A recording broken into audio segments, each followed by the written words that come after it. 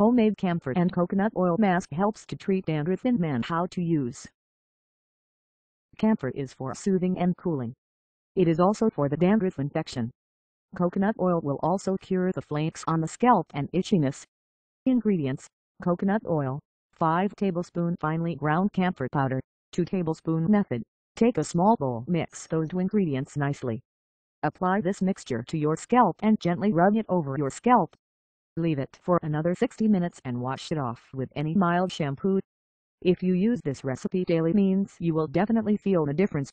Subscribe us to know more hair growth treatments and tips.